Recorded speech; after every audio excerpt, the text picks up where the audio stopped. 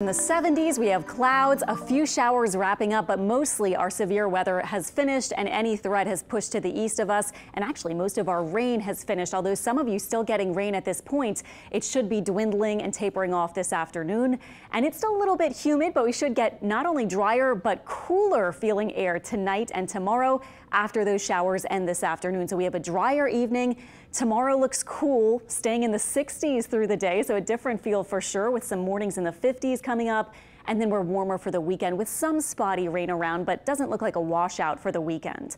Live radar is showing the front pushing on to the south and right along, and especially just south of the front, we do have a few showers still. You can see that stretching from around Jean Lafitte south to the coast and Grand Isle and Port Fourchon. Couple of light showers around the city of New Orleans and other metro area spots. And north of the lake, we haven't seen quite as much, but a couple stray sprinkles or a couple of light showers still possible.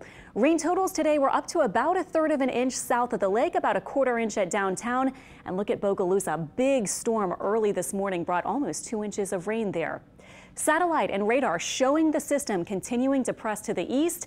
And look at this, we get this drier, quieter kind of forecast for the next couple of days. Temperatures here are in the lower 70s, but you can see the cooler air is off to our north. It's not going to be a huge drastic cool down, no freeze expected, but we will be much cooler tomorrow, noticeably cooler.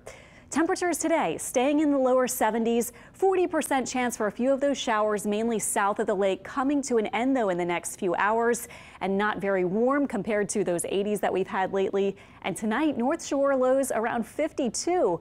If you're south of the lake, you can look for lows about 57. Sweaters, jackets needed tomorrow morning and the following morning as well.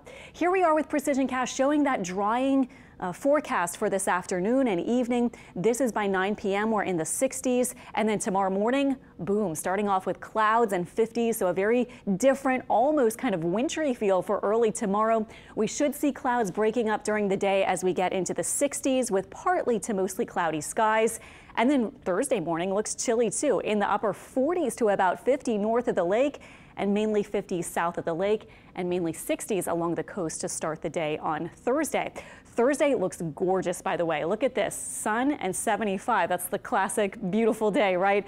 Thursday looking great. Friday, we start to see more clouds. We warm up again, and we have a 20% chance for a couple of showers. And then Saturday and Sunday, I brought the rain chance to about 30%, about 20 to 30%. A few spotty showers or storms expected because you can see our temperatures will be going down through the weekend as yet another cool front arrives.